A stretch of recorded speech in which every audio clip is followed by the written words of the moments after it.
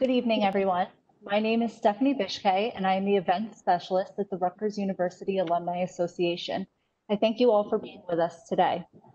Today, I'm pleased to welcome you to Healthcare, Technology, and Social Justice Converge, Applied Equity Research and Why It Matters to All of Us, led by Charles Santillo and moderated by Elizabeth Talmont. Charles is a health informatics researcher focused on improving chronic disease outcomes for underserved populations. His community-based research endeavors to address persistent healthcare disparities. His funded investigations of several chronic conditions include HIV, diabetes, hypertension, chronic kidney disease, and breast and prostate cancer. Charles has also led research projects across the country, including in Flint, Michigan, Dallas, Texas, and even right here in central New Jersey.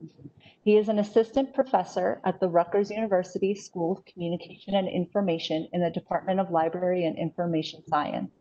During the 2020 and 2021 academic year, he will be an MIT Martin Luther King Jr. visiting scholar. Elizabeth has been a nurse for over 20 years and is a proud alumna of Rutgers University. As a lifelong reproductive and sexual health advocate, she has become a leader in innovation and a dedicated nurse practitioner. Her passion is in research that leads to direct clinical impact and the implementation of best practices. In addition to her research, Elizabeth has published and produced clinical practice guidelines and continuing education programming, as well as served on various national and local boards. Currently, she serves as the Vice President for Research Development at Planned Parenthood of Northern, Central, and Southern New Jersey. As a lifelong learner, she gave her final Doctor of Nursing Practice project presentation this morning at Rutgers University and will graduate in October. If you have any questions for our presenters, please submit them in the Q&A box at the bottom right of your screen. We will do our best to accommodate as many questions as possible. For your convenience, this presentation is being recorded and will be uploaded to the Rutgers University YouTube channel. Following this presentation, you will receive an email with the link to the channel. It's now my pleasure to turn it over to Charles and Elizabeth.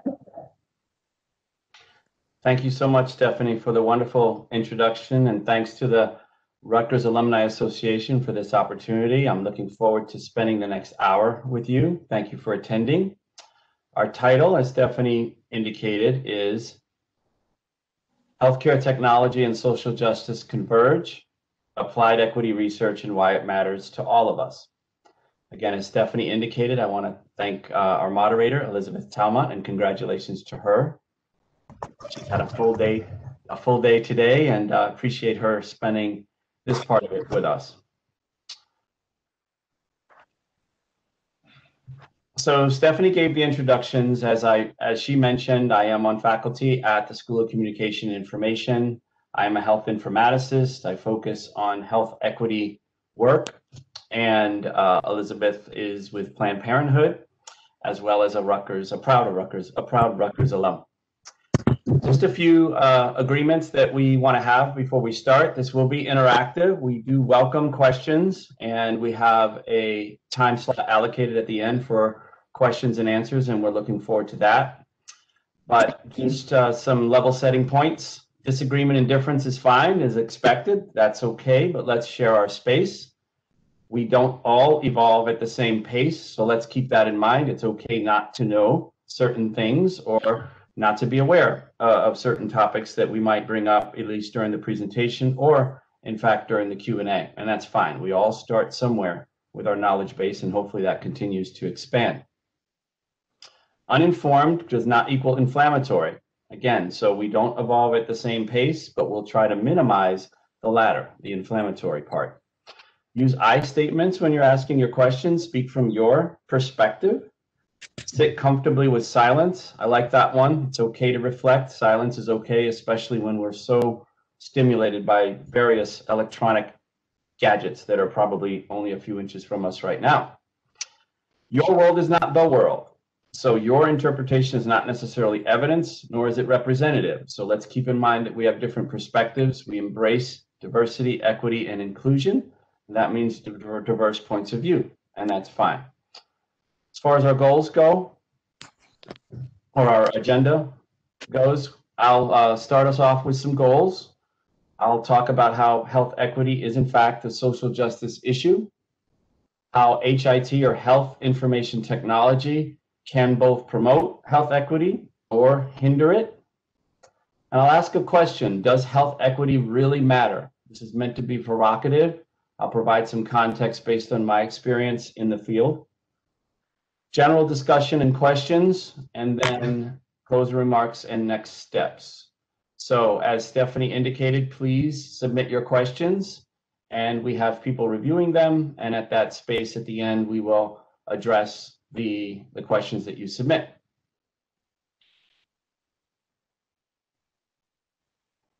Okay, goals. My goal for the evening here is to kind of discuss our responsibility to actively consider equity in our work and in our lives. I submit that these issues touch us all at some point. Perhaps in current times, they may touch us more than at other times. So consider, what is our responsibility? This is the Alumni Association event. We probably have people from all different vocations, different sort of careers, different backgrounds, and that's good. But I'd like us to consider our responsibility collectively as citizens, really, to actively and intentionally consider equity in our walk, in our work. I want to have us have a common understanding of how technology can both promote equity and exacerbate inequity. We'll ponder the question, where do our responsibilities end? I'll focus a bit on an area that I do my research in, health information and technology.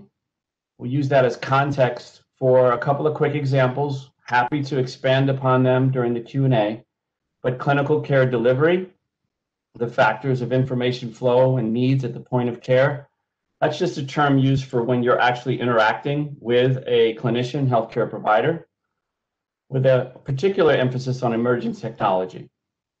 Data analytics, there are questions that arise from incorporating information that's gleaned from multiple disparate data streams. And what's the utility of those sources? And where might there be bias? And then user experience design, another area where design can actually promote or hinder equity and promote equity or hinder it. And want to think about, for the designers in the audience, how we can actually design for equity.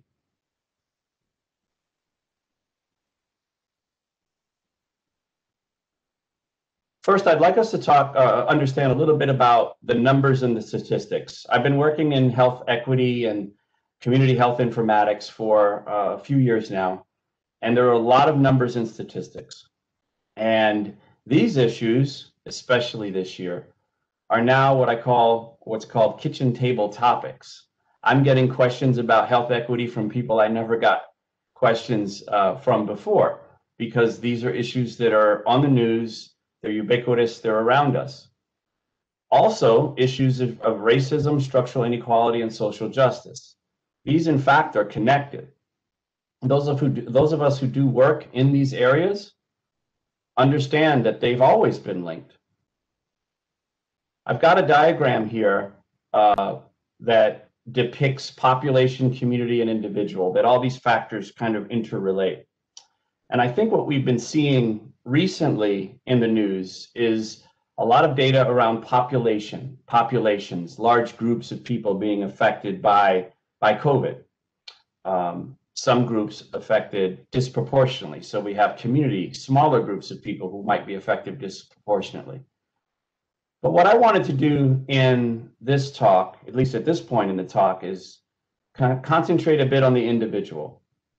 Narratives, stories are powerful. And as I have been contemplating and reflecting on the events of the last few months in the context of the work that I do, I think it's important for us to bring forward individuals who might have been affected differently than some of us by these issues.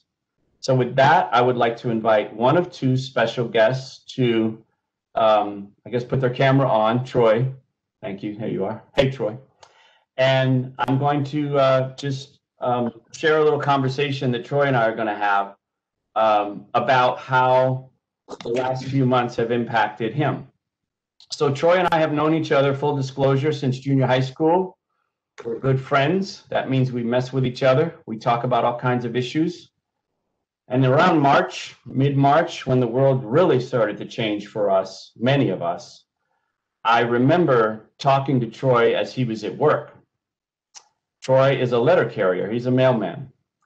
And of course, I was like many of us, I was freaked out to leave the house. Like I was just wasn't sure what was going on.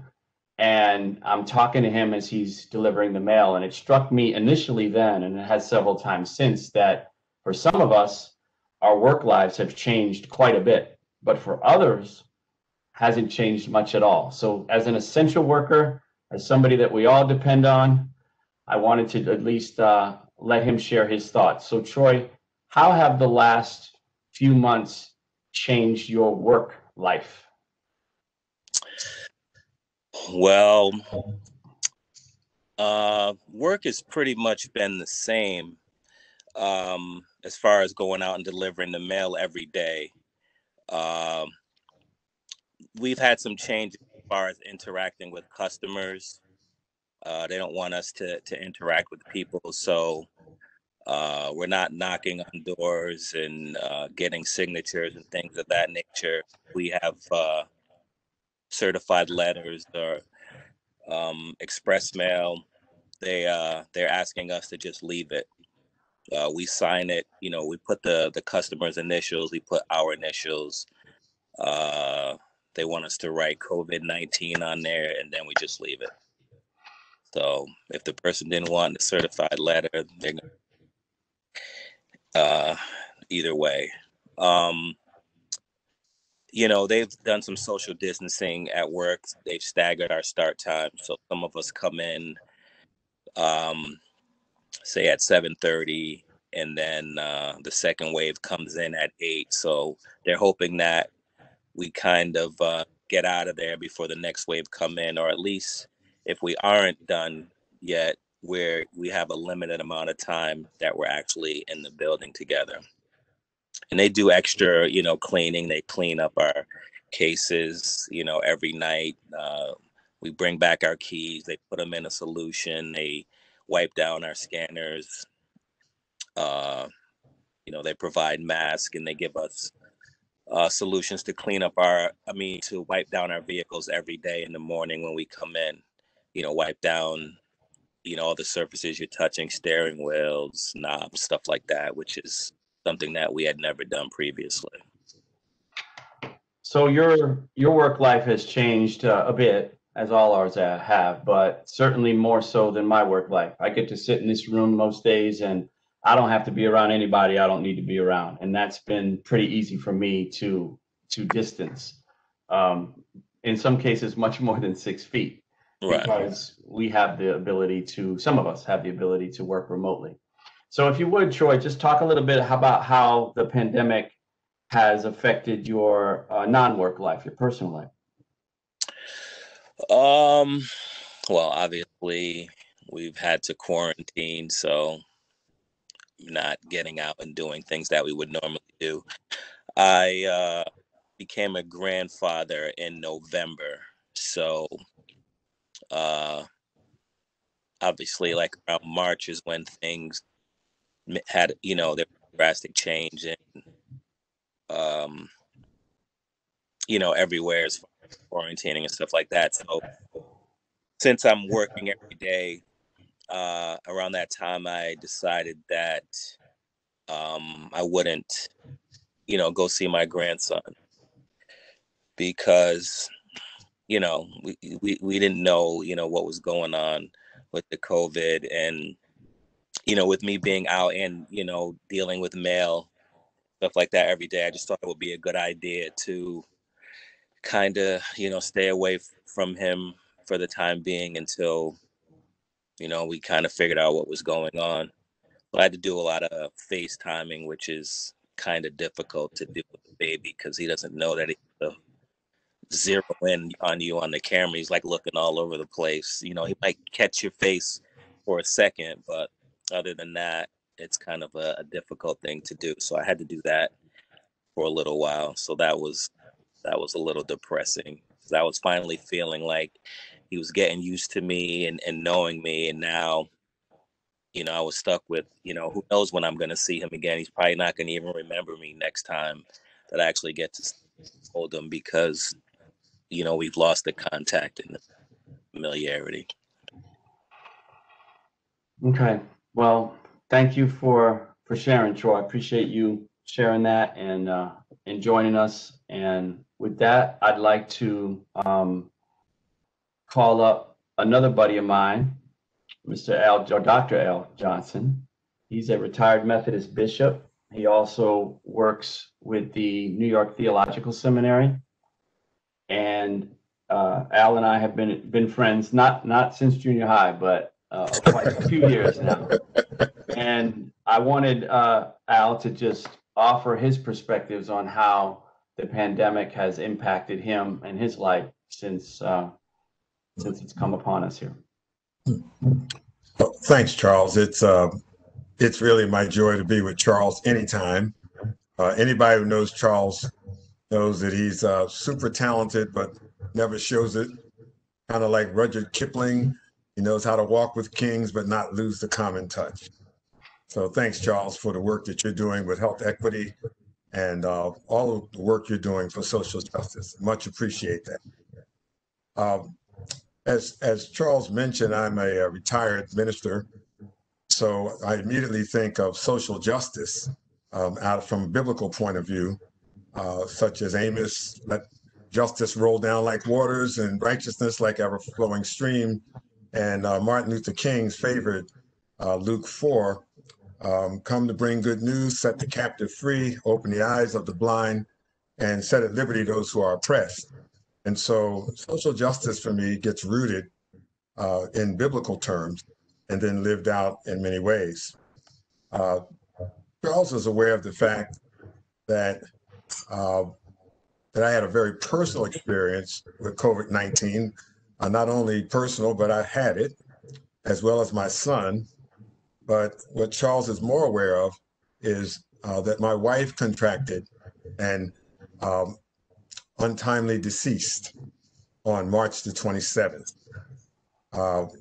We both became very ill during the week of the 23rd, and our doctor immediately told her to go to the hospital because my wife had sarcoidosis, and a considerable amount of her lungs had already been compromised. I'm 70, she's 72, and had never expected to live as long as she did, but we had a wonderful, joyful 15-year marriage and was just enjoying ourselves in dealing with even compromised health and everything else. She also is a retired minister. But on the 27th, when we expected her to come home, our son and I, she died in the hospital there itself. And needless to say, I am still recovering, but thankful to God for grace and for friends like Charles, frankly, who kind of keep us afloat and keep us all alive. I wish deeply that our government had alerted us earlier than March. My understanding is our government knew about COVID-19 back in January sometime. And I can only think that had I known that, I would not have taken my wife to a church program with me on March the 8th in Chinatown. And that has nothing to do with Chinese. It's just the fact I would not have come to New York knowing how dangerous it might be. I wish that we would have known that. Now, in some ways, I could say that the health care she received was very, very good. In fact, it was excellent. At some point, we were in California. She really got excellent care. And even back in New Jersey, we lived in Matawan, New Jersey. And I can tell you that when the ambulance got here and the nurses and people they were beautiful with her. I cannot say anything about any kind of racial inequity or anything like that. However, looking at the circles that Charles has on his graph, and maybe adding one more, which has to do with history, her father died from tuberculosis. It is highly suspected that he passed on to her sarcoidosis, and also the health problems, lung disease she had. I have to assume that some aspect of sociology and racism may well have had to do with him having tuberculosis. Now, again, I would never use that as causality, but there's such a high correlation between what has happened with the deaths and illnesses around African Americans and COVID-19. Disproportionate number of Blacks who have died from this outstanding and glaring. And I have to believe in some way, my wife, through lineage and history, had to be a part of that same. I'm a professor now at a seminary, and I can tell you now that 3 of my graduating seniors, all African Americans, all contracted COVID-19, including some of the parents, our students, and family members, which were all, again, dominantly African American. Social justice and equity and health has everything to do being rooted in structural racism and inequities. And again, Charles, I'm thankful that people like you are researching, bringing truth to bear, and helping us to stay alive. I'm glad to see Brother Troy. We met too through Charles, and he shared a little bit about being an essential worker and how he has to put his whole family at risk. He's got to do that. I have a cousin who's also a postman in Washington, D.C. He has to do the same thing. He comes home and he has to either change all of his clothes in a special place. So the whole issue of equity, social justice, and life is more than a thought, more than a concept, more than a theory. It's a lived experience. And I'm one to be able to tell you about it through the death of my wife. Thanks, Al, for sharing that. And I'm sure our audience appreciates your heartfelt comments about how this has impacted you. And I didn't show you these slides prior, but you addressed some of the points that I have coming that we're going to discuss. So thanks also for including that. There's an axiom that I first ran across in my first epidemiology course: that you must count everyone in order for everyone to count. And it means a lot to me and other folks who work in this space. And with Troy and Al's personal accounts, I think we should all keep in mind that there are people behind these numbers. There are families behind these statistics. And yes, it's important to count and to analyze data at the population community level and the individual level for that matter. But behind these numbers are individual stories and families who are impacted and continue to be impacted by some of what we see in the news and what we see all around us. So a common understanding about health equity: Healthy People 2020, which is a CDC initiative. It actually started as Healthy People 2000 in 1990.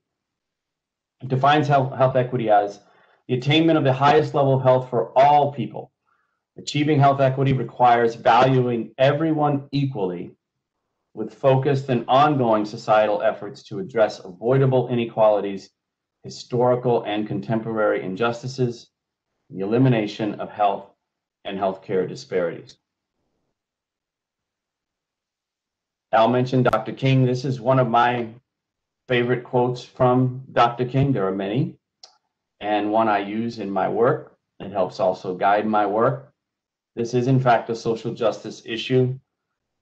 Dr. King said in March 1966, "Of all the forms of inequality, injustice in healthcare is the most shocking and inhumane." So this question about this issue around health equity and social justice is not new. It's been around us for quite some time, and it's certainly not just Dr. King who has spoken to these issues. This is in the WHO, the World Health Organization Constitution, the highest attainable standard of health as a fundamental right of every human being. It's in the Constitution for the World Health Organization. That's from 1946. So these issues are not new. They're still around. We're chipping away at them. But there are factors, as Al alluded, structural factors that enable them. I'll talk about that in a moment. So there's been decades of health equity research, literally decades, that has resulted in sophisticated management tools and identification of drivers. There are different tools online where we can go and look. I'm not going to do that here in the time that we have, but actually where you live influences how long you live. So just living in certain areas impacts how long you can be expected to live. And there's an expression out there that says that your zip code matters more than your genetic code. And there's in fact empirical data to bear that out. And there are tools out there where you can enter your or a zip code and see in fairly close geographic proximity how people from certain areas are expected to live longer or shorter than people in others. You can actually map life expectancy by neighborhood. And there are sources here and links to actually do that online if you're so moved. So health equity is a social justice issue primarily because social determinants of health, that's a term I hear much more now than I did, say, last year. They influence health outcomes.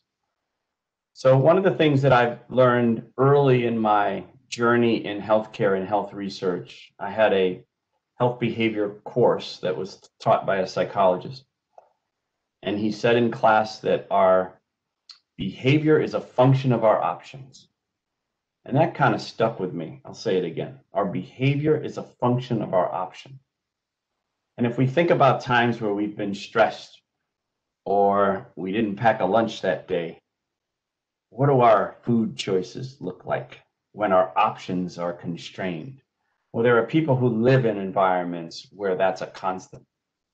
And these social determinants, I just use one example, drive persistent inequity. There are 5 of them: economic stability, employment, food insecurity, housing instability, poverty, education, early childhood education and development, enrollment in higher education, high school graduation, language and literacy are all encompassed in the second determinant, education. Social and community context, things like civic participation, discrimination, incarceration rates, and social cohesion or social capital are comprised in social and community context. Then, of course, health and healthcare, access to healthcare, not just having an insurance card in your wallet or in your pocket, but access to continuous care or continuity of care, primary care, as well as specialty care. And then the last social determinant, 5th one, is neighborhood and built environment, access to healthy foods that support healthy eating patterns, crime and violence, environmental conditions, quality of housing. So those are 5 social determinants that have been established for quite some time now that drive persistent inequity. Our privilege can blind us to these factors. The thing about privilege is that it's awfully sneaky. We don't notice it when it's at work and it's making our lives a little bit easier. But when it's taken away, we notice right away when our privilege due to education or economics especially is somehow threatened. Think of a time or recall a time when any of these factors were threatened for you or your family and how they may have exerted a negative influence on you. When maybe your financial situation was not one that was sufficient to support you. When you were sick, or maybe when you lived in an environment where your health was threatened literally by the environment that you're in. Important point is that these determinants don't just happen. They're not like gravity, some kind of natural law that just sort of occurs. These drivers of health inequity specifically, these 5 drivers, structural discrimination, income inequality, disparities in opportunity, disparities in political power, governance that limits meaningful participation. These drivers are the result of institutions that create and sustain them. These institutions are populated by individuals who either actively make decisions to maintain inequity or passively maintain inequity by simply looking the other way, by not caring quite enough for, if I may, Al, the least of these, back to Matthew 25. Based on the size of this alumni group and that it is an alumni group, I suspect that some of these institutional leaders might be in attendance today. These leaders are what I call the grown-ups in organizations. They're the ones who direct and make decisions on time, money, and human capital. They determine where resources go in organizations. And I would submit that either actively or passively, they actually help to create some of these sustained conditions. When I first started studying health equity around, really in essence, the mid-2000s, like many, I thought the healthcare system was broken. We've seen the data, probably many of us, about how the US spends a certain amount on healthcare, spends the most of any developed nation, yet is about in the middle of developed nations in terms of outcomes. But I would suggest that maybe it isn't broken. Maybe it's like the criminal justice system. Deanna Hoskins, who is a senior policy advisor for the Department of Justice, noted, and from what I could find the first time noted, that the criminal justice system is not in fact broken. It's operating just as designed, that it's not broken at all, that it's operating as it's intended to. Evidence? Well, the cost of imprisonment and jail in the past 20 years has grown faster for each state than any other budget item. So if we think about where we allocate our resources and when we allocate our resources, that's a pretty good indication of where our priorities are or aren't. It costs about $80 a day to house an inmate, and then the United States spends in excess of $68 billion a year on corrections. There's a wonderful book, if some of you aren't aware, called The New Jim Crow, Mass Incarceration in the Age of Color Blindness by Michelle Alexander. It's excellent. It's been out a few years now. That speaks more directly to these issues. My point in bringing this up is that perhaps the healthcare system, much like the criminal justice system, is not in fact broken, but it is performing the way it's designed to. I want to talk a bit about structural inequities and how we perceive them.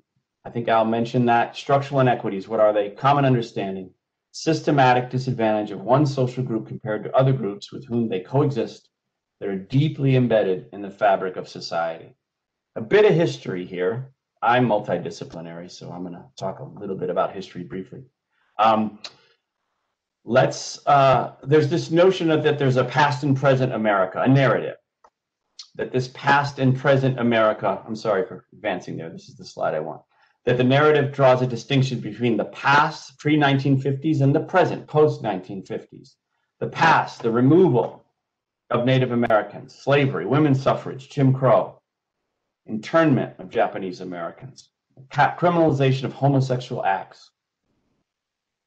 White women, people of color living with disabilities suffer discrimination and social exclusion.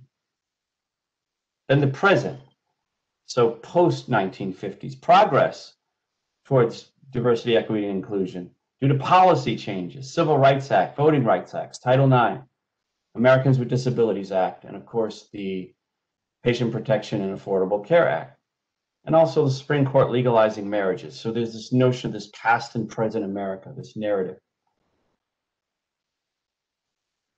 Well, this narrative suggests two Americas because only one believed that segregation and discrimination are in fact the past. Let's look at some data, and this is pre-2020 data. 81% of whites, 71% of all respondents indicated in a nationally representative poll that Blacks have a good chance, as good a chance as white people in your community to get any kind of job for which they are qualified. 36% of whites compared to 70% of Blacks believe that racial discrimination is a major reason that Blacks have a harder time getting ahead than whites. It's quite a chasm. That's 2016. And then for those that responded to a national representative poll in 2015, 43% of whites compared to 66% of Blacks 64% of Hispanics say that racism is a big problem. This was pre-2020. So I wonder, how might COVID inequity and the killing of George Floyd influence these perceptions? I'm glad you asked. We've got data. So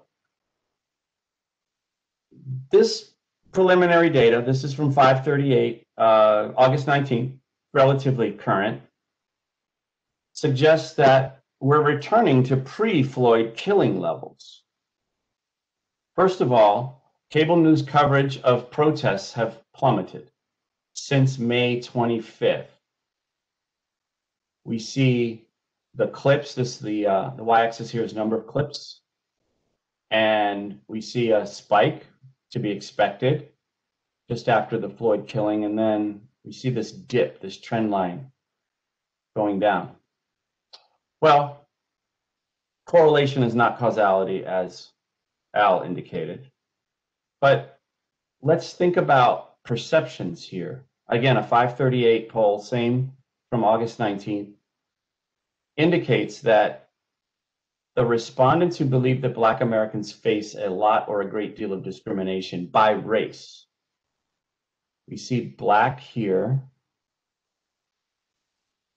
almost back to pre-Floyd. And then this line is all, and then the line beneath is white, all respondents, and then white respondents. So the message here for me is that the levels are, after a spike, a relatively short spike, are returning to levels from January. And of course, the chasm between Black and white, Black and all. So the perceptions are different. For a moment here, I'll provide some of the data, the COVID data that Al had alluded to. So there's stark evidence during 2020 which counters these perceptions that discrimination might not be at play as much as it was during the Floyd time. One particular COVID inequity that stands out, at least for me, this data is from June 14th. Black Americans are far more likely to know someone who has died of the coronavirus than other races. So this is from June. It's not the most current data. It's widely cited, this particular Washington Post poll, that 31% of Black Americans, again, as of mid-June, know someone who has died from the coronavirus. The overall for adults is 13%, Hispanic Americans 17%, white Americans 9%. So the notion of this touching us personally actually is stratified a bit by race, and that we may be having different experiences with this particular issue. I want to talk just for a minute about health information technology. As I mentioned in the introduction, HIT can promote or hinder health equity. Challenges, one of the key challenges is what we call in health informatics, intervention-generated inequality, easy for me to say, or IGI. What is that? That occurs when technology is characterized by inequity. For example, access to broadband, or sociocultural barriers like mistrust and beliefs and perceptions. So that a technology-mediated information exchange, that's a fancy way of saying, hey, let's create this nice, cool app so people can enter in their vitals. Well, that's influenced by sociocultural factors. It's influenced by access, in my example, not so much to broadband, but maybe to Wi-Fi. I want to talk briefly about machine learning. Machine learning is wonderful. It's used to identify, among other things, identify gene expression to predict cancer outcomes. This is an example of inching closer to the promise of personalized medicine by determining the optimal treatment regimen based on your genetic profile. However, this area is also subject to negative effects of persistent biases. Well, There's human bias. There's known bias in clinical encounters. I am doing some work with prostate cancer, and the specific area is prostate cancer treatment selection. Well, the data shows that physicians respond differently to Black patients with prostate cancer than they do non-Black patients with prostate cancer. There's also algorithmic bias due to several factors, primarily underrepresentation of ethnic minority populations in clinical research.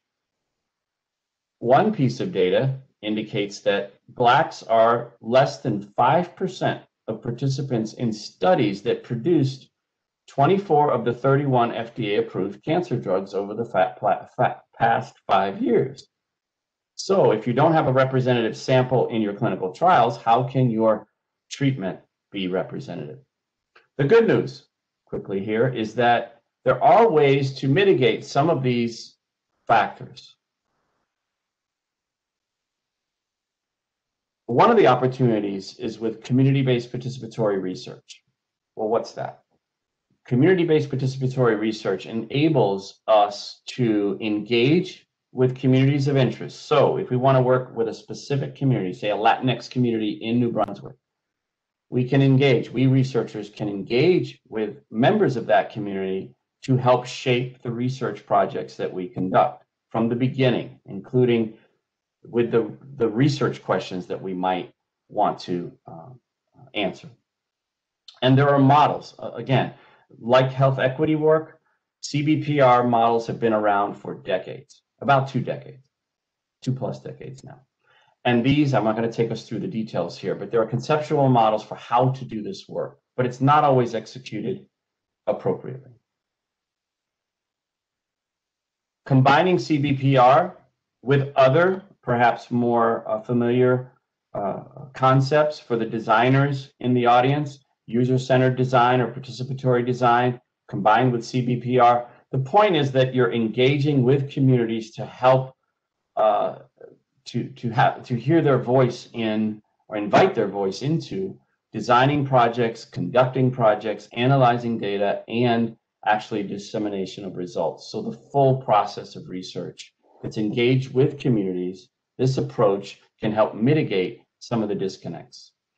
There's a graphic here that I enjoy, I refer to quite often. Nothing about us without us is for us. This actually has its roots in the disability rights advocacy movement in South Africa in the 1980s. And that concept is a very powerful one. So why does health equity matter as we wrap up here? Why does it matter? Seriously, does it really matter? I want us to not assume that this is something that matters. Refer back or think back, reflect on the criminal justice data. The cost of inequity. There is a financial cost of inequity. In the United States, 17% of the GDP, gross domestic product, or about $9,000 per person per year, is what we spend. Other developed countries across Europe and Asia spend about half of that. So we do spend more, and this is 2016 data. About 1/3, 31% of healthcare costs for ethnic minorities due to health inequalities. So about 1/3 of all costs for ethnic minorities can be directly traced to inequalities. Eliminating racial disparities can reduce costs of care by up to $230 billion. Also, the US is the only developed country to spend more on healthcare than it does on social services. So what we're doing really is we're not funding social services and we're just funding healthcare. So the work that could be done, the good work that could be done by social services is done, not all in the emergency room, but given the work, some of the work that I do, instead of going to a mental health counselor, perhaps, the person shows up in the ER. So why does it matter? We've got financial costs, we have human costs. We heard about that today. There's broad data around just life expectancy. There's irrefutable evidence that inequality contributes to inefficiency in our system from a human and a financial standpoint. And what we have here is that African Americans life expectancy, 74.6 years. Asian American, 86.5. We have about a 12-year gap. What causes that gap? Well, heart disease, cancer, homicide, diabetes, mental health conditions. It's not all, there are also areas where whites are experiencing equitable outcomes as well. Whites are twice as likely to die from suicide than blacks. That's 2017 data. I'll just throw this out. Perhaps what matters more than equity, though, is that some people actually don't have enough. So there's equity, and then there's people who are at the bottom, quote unquote. So we're in the third month, just to wrap up, we're in the third month of this racial reconciliation. What can we do with this moment? And how long will this moment last? That's a question I'd like for us to perhaps discuss. There are things we can do to reduce structural discrimination, though. We can educate ourselves on historical and contemporary oppression, segregation, bias. So think about that as we go forth in our work beyond this discussion, which I'm really looking forward to. And these drivers help segment this broad area of that is health inequity. I'm going to put this framework up to show this integration of factors of structural inequalities and bias. I'm not sure, hopefully you can see that. Education, transportation, social environment, public safety, physical environment, income and wealth, housing, health system and services, employment. These are social determinants that all play a role, that exert influence on our health outcomes. So with that, I will wrap up and welcome your questions. I will throw it to Elizabeth. Remember, both Al and Troy are still with us, so if you have questions for them, certainly they're here and they are ready and willing to answer them as well. Great. Thank you, Charles and Al and Troy, for your comments and sharing your stories. I'd like to open it up, Charles, if I can. And maybe this is to all of you, Al and Troy too. How has the COVID pandemic and the George Floyd murders influenced you and your work? I know you've been at this work for a very long time and it contributed to the literature. I'm curious how the confluence of those things have changed for you and where you're pointing your star now. Was that for me? Yeah, I think you can start. I'm happy to punt it over to Al or Troy too.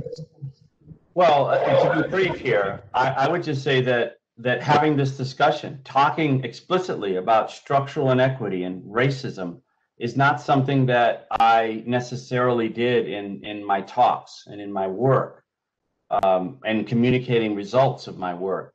It was something that there was actually, frankly, quite a bit of resistance to around tying a diabetes disparate outcome to racism. There are pathways that connect those dots, but I'll speak for me. This racial reconciliation moment, reconciliation moment, which is my term, I am using those terms quite intentionally more so now in my work and in my talk about my work, as evidenced by this talk here. So I think that the awareness of structural inequality has helped illuminate that these issues do exist and have existed. And that offers an entree, at least for me, to connect the work that I do to contemporary events that are all around us. Great. Thank you, Al. I think you're trying to say something. I'll ask if we can help you get off mute. Okay. I think I got all. Thanks. Okay. Thank you, Al. So I teach right now at New York Theological Seminary in New York City, and I particularly teach a course called Urban Leadership Seminar. And throughout the seminar, often bring in guest speakers like Charles to give a lecture about leadership. Invariably, this year in particular, the pandemic will be the major topic. In pulpits across America, particularly in Black churches, but also in white churches. the pandemic is serious. And the key thing is it's the two pandemics. They are inseparable, inextricably bound. And speaking out of that has both positive and negative effects. There's some people who simply say, well, how would God allow something like this to happen? And training and teaching young ministers in theology how to respond. Usually we dig back into history and talk about how it's happened before and how we've been able to come through. But this is the present. And needing to put that in terms for today has made a difference. And so it does. It has made a tremendous difference in our teaching, in our thinking, and in our training in so many different ways. And especially, as Charles has said so nicely, the convergence. It has never been clearer before, ever, that I can remember in my years of history, even though I'm only 70 years young.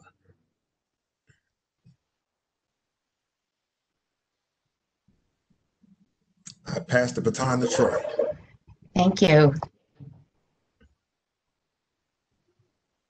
Well, for me, I just think both of these two things coming together right now has made for an interesting experience at work. I think the stress of all the racial stuff well, first it was I can't even remember which came first now. The pandemic was first. So yeah. Just the uncertainty and the stress and the life being changed around, dealing with that. And then the George Floyd incident coming after that, I've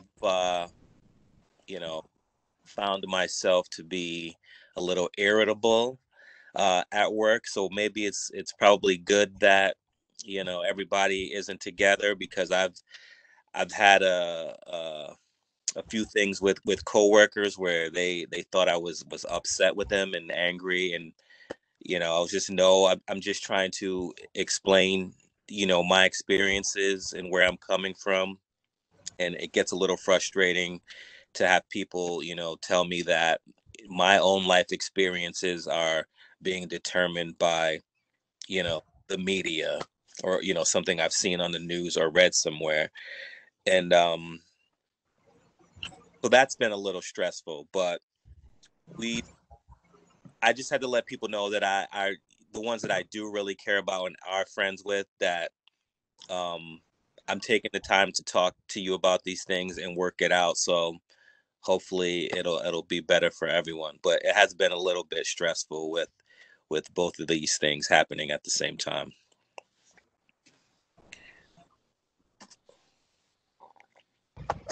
Thank you for that, Troy. I'm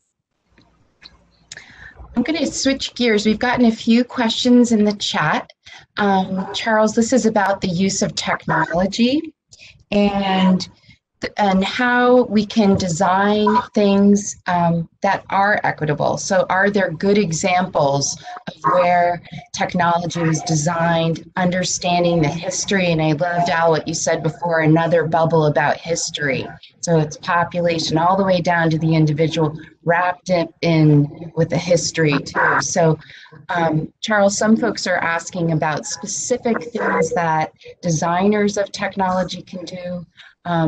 They will understand the history, but the question is, are there good examples, and how do you approach that type of work? Well, thanks for that question. It is an important one. And as technology continues to develop, becomes more ubiquitous, I have found that co-design or user-centered design or participatory design, as I mentioned in a previous slide, can at least abate some of that risk. So that if you're designing a system broadly with users, with the people who are actually that you're targeting or that may be using that technology, they can point things out like that. Yes, I carry a smartphone, but I don't use it for that. Or I might not have a data plan that enables me to sort of download an unlimited amount of data, say for a month, for a period. So those kinds of insights might seem innocuous or they might seem obvious, but as you're in the midst of designing solutions, and I'm not going to call anyone out here, but there are examples where you forget or it's forgotten on a team that the person who's actually using it, if you're designing for an underserved community, or if you're just designing for a community in general, if you're not thinking about equity across the spectrum of potential users, then, as I mentioned, IGI or intervention generated inequalities can emerge. So I would submit there's no one sort of utopian answer for that, but I will say that community-based participatory research or participatory design, user-centered design, and these concepts have been around for a long time, these approaches, can at least abate some of that risk. Great, thank you for that. I know we're coming up on our time, and I want to respect all of the panelists here for giving so generously today. But here's one last question. If the president asked you to fix something about healthcare in the United States, what would you do? What would you ask? What would you share? Is that for me? I'd like to hear from everyone if that's okay, but you can go first, Charles. Can I clarify the question? Yes. Which president? I have a very quick answer. Oh, good. If you like. Yeah, he could resign. Okay. Yeah, I asked which president. Let's just say that a president asked. I think that what screams out to me, it's not a panacea for all of our issues, but I think a lot of the issues with the healthcare system in general are with lack of a single payer. That every other developed nation in the world has a single payer, some form of a single payer system. I hear that conversation emerging recently, as it did briefly in 2008 when the Affordable Care Act was being discussed, and I just don't know of a better way to ensure a large group of heterogeneous people. Troy, I'm happy to entertain. I'll leave that to Charles. He's the professional on that topic. Thank you for that. I thought what you said before, Charles, and it was echoed throughout the conversation, that nothing without us, that your slide was really well done. And so I think that some of the questions that come up, it's about nothing about us without us is for us. And so I think that representation matters. But I do want to ask if there's any last remaining questions, and I'll turn it over to Stephanie if she wants to close. But I want to honor and respect Dr. Johnson for your grief, and honor that and the commitment that you've made to sharing your story. And to you, Troy, I hope that you're reunited with your grandson soon. He will not forget you, and happily children are quite resilient, so he'll know that voice of yours. And thank you, Charles, of course, as always, for bringing us all together as part of the Rutgers community. Stephanie, I'll turn it over to you. Thank you, Elizabeth, too, for moderating us so wonderfully. Yeah, I'm going to, I can't really end it on a better note than that. So I want to thank Dr. Johnson and Troy for being here, for sharing your time and your stories with us. And Charles, good luck at MIT. Please pass on that Scarlet Pride, bring it with you. And Elizabeth, congratulations on your final presentation. And I love your R. Congratulations on your final presentation, and good luck at graduation in October. And on behalf of the Rutgers University Alumni Association, I want to thank all of you for being here, for all of our attendees for being here, and I hope everybody has a great night and stay safe. Thank you. Thank you. Good night.